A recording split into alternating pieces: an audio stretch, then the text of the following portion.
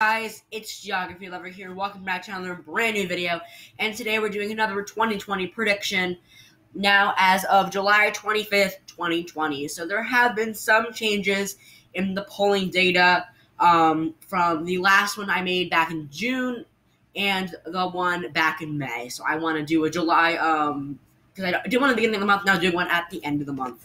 So let's just give Trump and Biden the safe states that we know, the 126 votes for Trump and the 183 for Biden so far. That are totally that are most likely going to be safe electoral votes.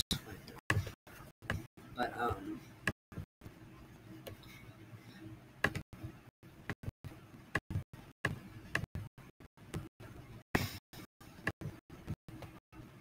right, here we are.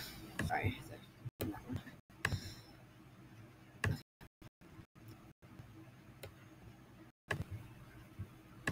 Alright, so I gave Biden 183 and Trump 126. And let's add the safe states. The state in lean 204.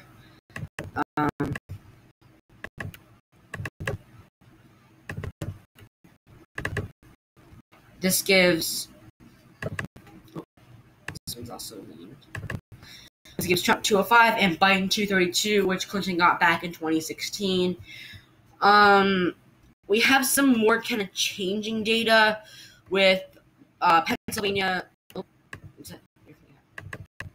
and Michigan leaning blue now. They are going back to what they were back in 2012 when they went blue. Wisconsin, the data hasn't totally come in yet. I mean, on other websites like 271.com, it has said they are voting for Biden this year. And also Arizona has flipped back to the Republicans, but vary by 1%. It is so low that it's not even comparable. And Florida is still voting, and North Carolina is now up for grabs. But people are saying that officially Wisconsin is back to being blue. Now, the only state that hasn't really gotten data is North Carolina. Currently, they are voting red, but it's not totally sure yet.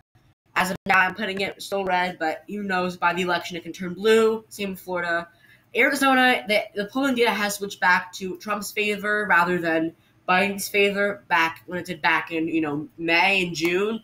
But the polling data has been red for a little bit now, for about a month. So that's why I put it back as red, but it could switch back to blue. It is still July, people. It is not November yet. I want you watching this after the election and you know the results. But that's all. I don't think Montana, Utah, and Alaska are going with Texas. I put Texas and not Missouri either. For now, but that doesn't mean they will. I'm just saying, in general, most people don't do that right now. But due to COVID-19, they might be less lenient. Same with Florida, Arizona, and North Carolina. They could vote for Biden for, due to COVID-19 restrictions. That's why people, rising cases in Florida, Texas, it's very bad there. So I don't think they're really going to like that. All right, thank you guys for watching this video. Please like and subscribe. And if you want to watch another video, watch right here. And if you want to subscribe,